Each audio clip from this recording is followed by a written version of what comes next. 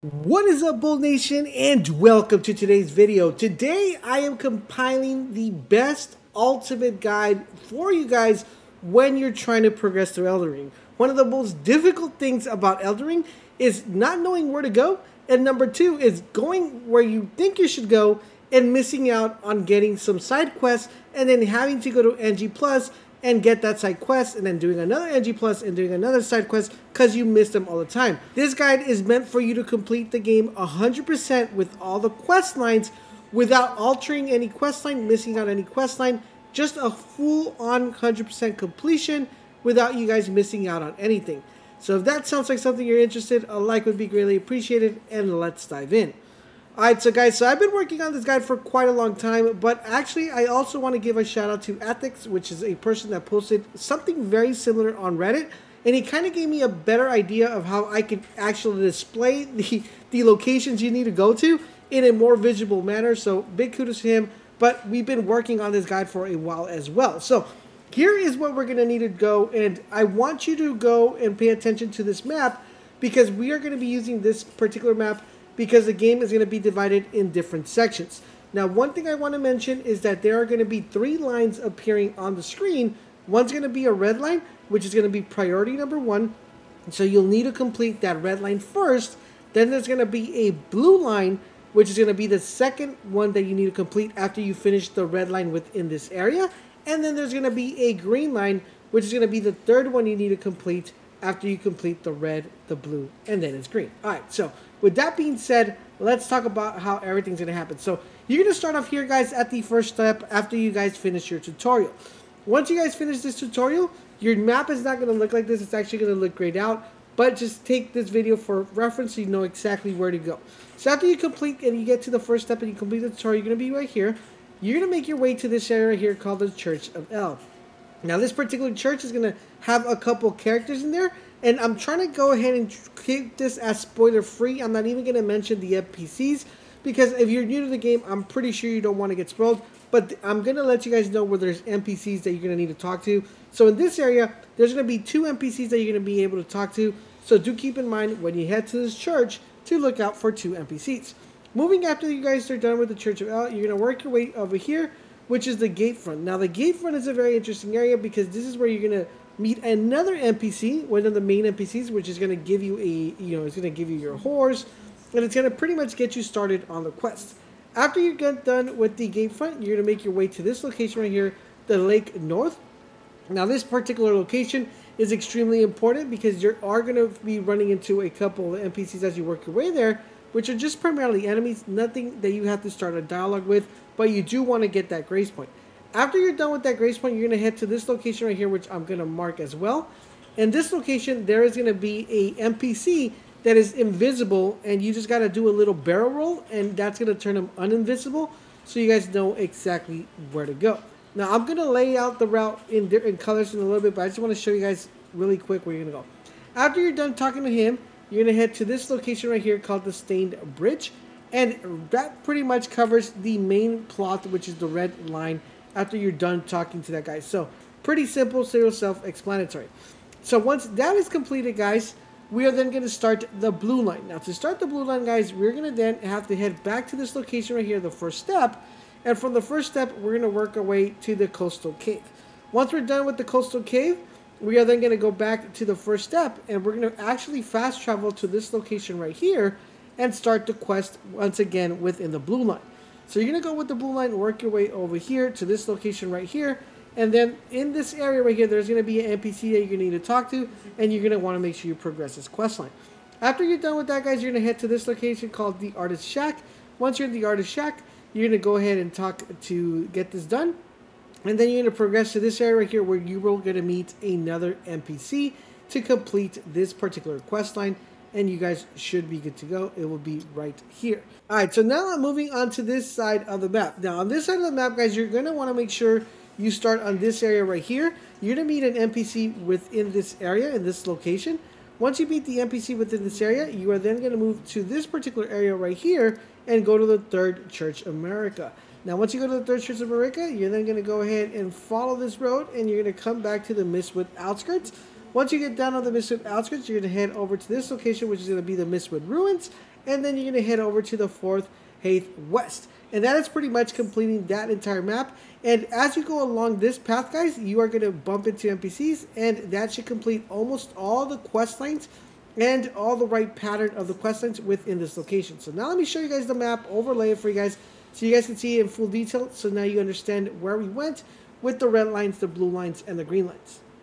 Alright, so now that you guys are done with that portion of the map, now it's time to look at the bottom portion of the map. Once again, guys, we're going to start off right here, which is going to be the first step.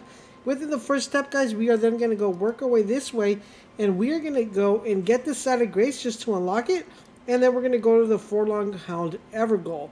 Once we go here, guys, we're going to activate this, and then we're going to go back this way, and then go to the Bridge of Sacrifice, and we are going to pick up that Grace Point. And after we pick up that Grace Point, we're going to go to this location right here. And this location is going to allow us to come back and forth within the blue line. This is keeping us within the red line. After we're done here, guys, we're going to just keep going forward, pick up this Side of Grace, keep going forward. And then we're going to go to the Castle Morn Lift. We're then going to pick up this Side of Grace and continue even further and make it all the way to this location right here to complete the quest. And that will complete the entire red line. Now, to start off the blue line, we're going to fast travel to this Grace Point right here. We're going to fast travel right here to this Grace Point and then come back up this way. And then we're going to start from this part and work our way back to this part to complete the quest line. There is going to be a couple of NPCs we're going to bump into the road as we work our way through here. So there's going to be one here, okay? And that NPC is going to actually lead us over here, and it's going to bring us back and forth. So that's why we have the red and the blue line. So now you guys kind of understand exactly what's going on. And that pretty much completes the bottom portion of the map, talking to the NPC right here and completing this particular quest line. So you guys should get to know. Now I'm going to overlay the map so you guys can see it in visual and understand exactly what we're doing. But remember, you will be talking to NPCs as you work your way through here. Alright, so now that you completed the bottom portion of the map, you are now then going to go back to the Stormhill Shack. This is where you're going to spawn in, and this is going to start your third adventure. Okay, so from here, guys, you're going to go around this little loopy thing, and you're going to work your way across here, picking up the Side of Grace. But you want to make sure you get to this one, which is the Margit the Fell Omen. That's going to be the main marker point you want to head to. Once you get to this main marker point, you're going to go into this big castle area. Now, this is a huge, huge area, a lot of exploration here, and you're going to be able to pick up all these Side of Grace because this is a very big portion of the map. But the end goal here is once you finish this, you're going to go to you're going to end up at this location right here, and then this one, which is going to be the Godric of Grafted. This is where you're going to find your first boss battle and complete that boss battle, and that should take you all the way right here to the lake facing cliff. That's pretty much all you have to do for this portion of the map, because you already completed everything on this side of the map. So then it's just a matter of progressing after here. And then I'm going to go ahead and overlay the picture. Here the good thing is that you only have to follow one red line, so it's pretty easy and self-explanatory. Alright guys, so now that you made it out there, guys, now you're going to go talk to the NPC that's going to be right here by the Stillwater Cave. After you guys are again talking to him, you're going to progress your way to this part right here, and you're going to meet another NPC to continue the quest line here. Go this way, you're going to meet another NPC, then from there you're going to head here, and then you're going to make, after you talk to this guy, you're going to come back here again and finish that part.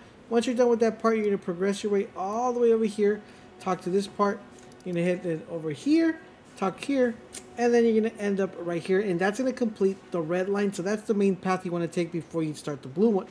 Now, once you're done with the red one, you're then going to start the blue one right here, and go travel to this Grace Point right here, and then start it right there, and then you're going to go ahead and make your way across here, and you're going to head to this location right here, the North Linear Lakeshore, and then from there you're going to take this road up here until you progress to this area, and here you're going to be fighting a boss, a little boss fight.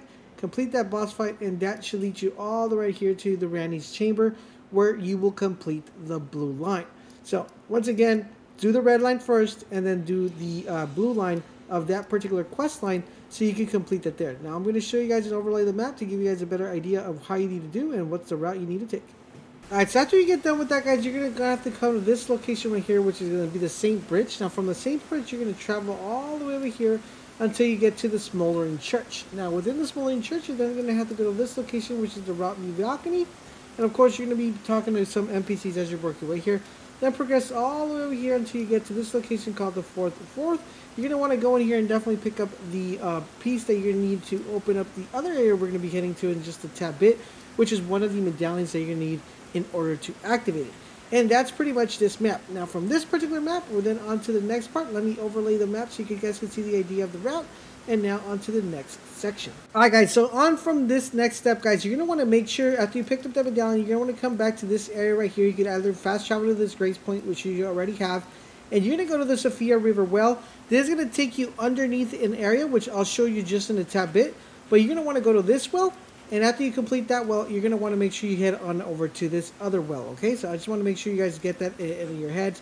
It's 2 wells that we're going to be going to, this one right here, and this location right here. But the main one we want to be talking about is this one right here, which we will be going underground. Once you guys go underground, you're going to be taken to the Sophia River well depths. From here, guys, you want to make sure you take the route of the red line, which is pretty much going through all this and then getting all the way to this particular endpoint. And that should pretty much complete the bottom portion of this map. Once you completed the bottom portion of the map, now it's on to the next location. I'm going to overlay the map so you guys can get a better idea of where we're at. Alright guys, so after you kill the wells, now it's time to come back up to Earth, and we're going to be heading to this location right here called the Impassable Great Bridge. When we get to the location in front of this Impassable Great Bridge, there's going to be this little thing right here, which is going to be a little gateway. You're going to want to make sure you go in through that little gateway, and that gateway is going to teleport you all the way right here. Once you're in here, guys, there's going to be an NPC. You're going to talk to that NPC, and then progress your way to this area. Once again, another gateway, which will teleport you to this area. Now, once you get to this location, you're going to be fighting a boss, but once you kill this boss, guys, you got to make sure that you did the first steps we did earlier, because if you didn't do those quest lines earlier, you might mess up the progression on those quest lines that we did earlier before getting to this part. So just double check that you guys did everything on the quest lines that we talked about earlier, and then you guys kill this boss, and then you guys are able to progress. Now let me go overlay the map so you guys can see exactly the route you need to take, so you guys can get the better idea of what it looks like. Alright, so after you're done with that boss fight, guys, now it's time to go to the round table, continue the dialogue, complete the quest. You should theoretically still have some quest within your, quest line that you need to complete, and that's what we're going to continue doing. Of course, if you're still doing the Ranny quest line, you guys are still doing a good job because we're still continuing that. Now, what you want to do, guys, is you want to head to this location right here called the 4th Height West. Now, in this particular location, there's going to be some jumping platforms, and you're going to need to use those jumping platforms to make sure you get to this, underground location.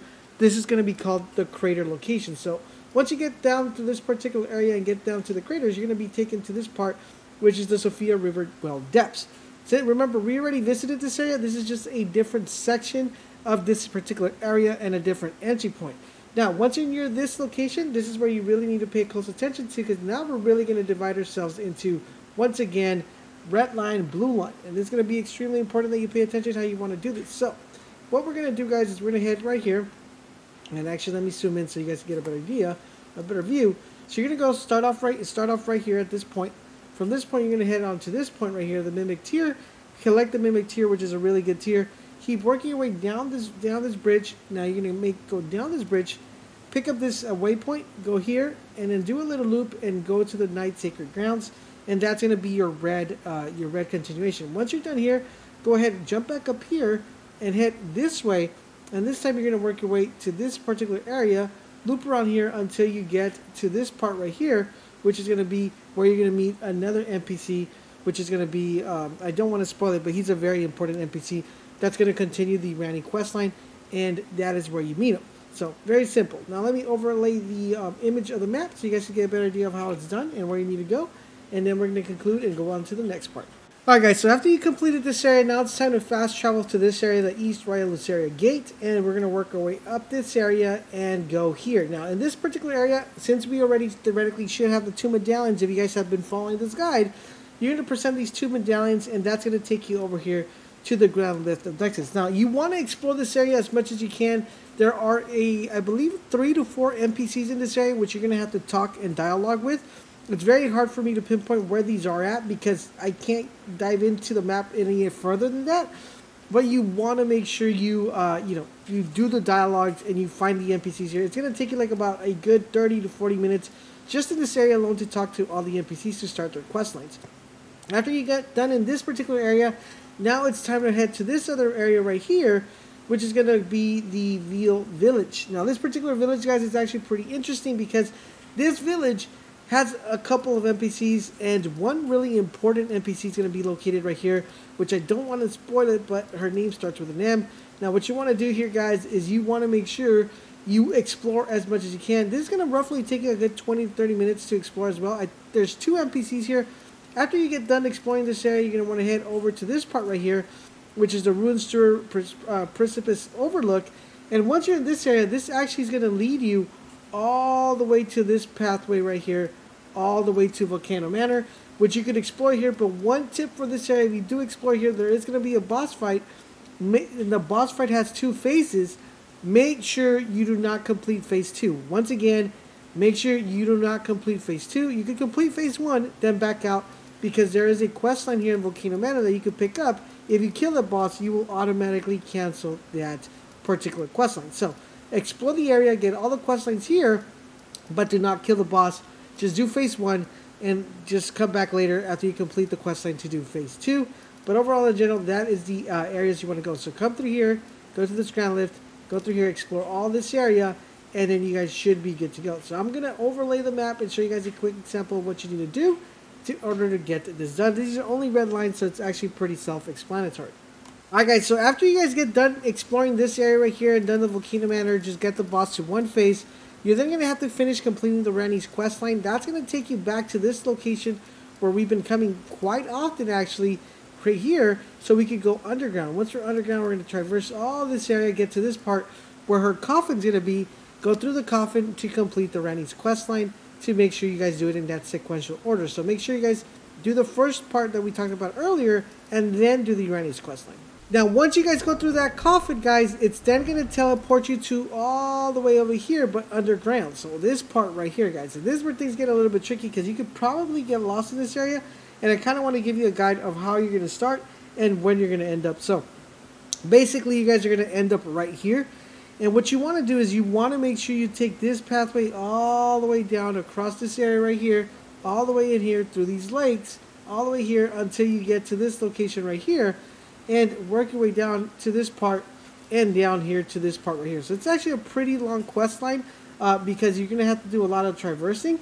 But overall, in general, that is how you want to complete it. Start from here and work your way all down here. I'm going to show you guys a quick line so you guys can see exactly how it goes. One of the trickiest parts is going through this river right here, guys. It is pretty crazy. I actually have a guide of this particular quest line, so if you guys want to see what that looks like better inside, we have guides of all these quest lines. So as you guys are going to pick up the questions, if for some reason you happen to get lost, come to our channel and check out look for the quest line, and we have every single quest line so you guys give you a more in-depth guide of how to complete it. But let me overlay the map so you guys can see the road you need to take, and that's pretty much it. And now on to the next part of the map. Alright guys, so now that you guys are done with that, now it's time to go to the most confusing area part of the map, which is this one, guys. You will get lost in this area, trust me. But this is the castle. So once you guys here, you guys are going to go to the capital rampart. There is a very pesky boss right here.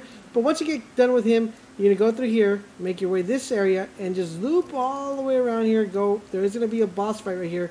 Complete that boss fight, and that's going to let you progress to this area over here, guys. And from here, you're going to be able to go all the way out here, progress to this area, and then work your way up here. Of course, you will be talking to a couple NPCs on here, so just keep that in mind. But that's overall the area of the way you want to actually progress this particular side of the map. I'm going to overlay the image so you can see exactly what route to take. So remember, once again, guys, do the red line first, and then do the blue line. Alright guys, so after you finish that part, now it's time to almost complete the game. You guys are almost there to the finish line, guys. We are good to go. Now, it's going to be very interesting because really now you got to really pay attention to the map that I'm going to put on the screen where we have red line, green line, blue line, because you're definitely going to want to know to go. So let me give you guys a quick overview. So you're going to follow, of course, like always, follow the red line. So you're going to start right here on this lift, work your way all the way over here, go this area, and then go into this castle, pick up a couple stuff, talk to a couple NPCs, and finish that quest line first. After you're done with that, guys, you're going to want to head back to the ground lift and actually take a different route, which is go this way, work your way up here, go to this part right here where you're going to complete a quest line on this part right here, this area right there, and then from there, you're going to come back and finish this one right here, which is going to be right there. That's the green one. Now, after you're done with the green one and the red one, now it's time to complete the blue one. So you're going to want to fast travel to the freezing lakes, make your way around the freezing lakes, go all the way around here, and which will end up right here. And this is the time where you have to make a decision which we'll talk about after this part of the video. You're going to have to decide which ending you want, or when do you want to kill the fire giant. What I would recommend, guys, if you guys approach the fire giant, remember, it is a 2-phase boss. Only do phase 1. After phase 1, you're going to be able to come back to another area. Don't do phase 2, because if you kill this boss, it will automatically delete all the quest line that you've done. So when you get to this point, you want to make sure you complete every single quest line to this point. Just double check that all the quest lines are completed. If you want a reference guide to all the quest lines, I have them all in my video on the channel, so you guys can reference if you guys completed them all or not. After that, it is time to make the decision and decide which ending you guys are going to have. And you're gonna, I kind of don't really want to spoil it, but you are going to get to the point after you kill that boss where he's going to give you 2 options. Depending on the option you pick is going to be the outcome. I'm going to show you guys both options so you guys know where to go. But regardless, guys, this is the moment where you guys got to think and be like, okay, what option do I want? I'm going to pull the map right here so you guys can see the routes. Red line, green line, and blue line. Remember, red is first, green is second, blue is third. So keep that in mind and do it in that sequential order. After you guys are done with that, now it's time moving on to the next part. Now, depending what choice you guys made, it's going to take you to either of these 2 locations, to the Mogun's Palace, which is what you see right here, or it's going to take you to the Milakella's Hill Tree. Now, that's going to be dependent on which one you picked. Now, after you're done with that, guys, you're going to then take it to the Crumbling Farum Asula. Now, remember, guys, in order for you guys to complete this one, you're going to have to go through a whole lot of enemies. But once you complete this, that is the final game, and you have completed the entire Elden Ring campaign. Now, remember, guys, if you guys are having trouble with any of these questlines, we have all the questlines here on the channel. And one of the best questlines is this one that's popping up right now on the screen. Make sure you click on that if you haven't completed, so you guys can complete it and get one of the best gears currently found in the game. Thank you guys for watching, and I'll catch you guys on the next video.